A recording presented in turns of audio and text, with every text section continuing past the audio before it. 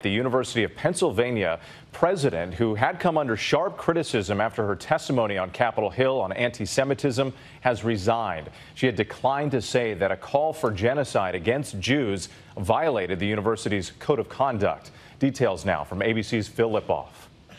Tonight, just days after her widely criticized testimony before Congress, embattled University of Pennsylvania President Liz Magill has voluntarily resigned, saying in a statement, "It has been an honor to work with our faculty, students, staff, alumni, and community members to advance Penn's vital missions."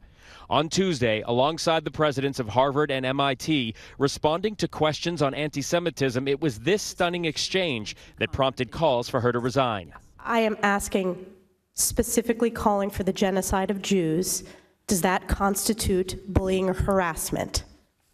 If it is directed and severe or pervasive, it is harassment. So the answer is yes. It is a context-dependent decision, Congresswoman. Hours after that testimony and bipartisan backlash, this apology. I was not focused on, but I should have been, the irrefutable fact that a call for genocide of Jewish people is a call for some of the most terrible violence human beings can perpetrate. Since the October 7th Hamas terror attack on Israel and Israel's bombardment of Gaza, tensions flaring, especially on U.S. college campuses.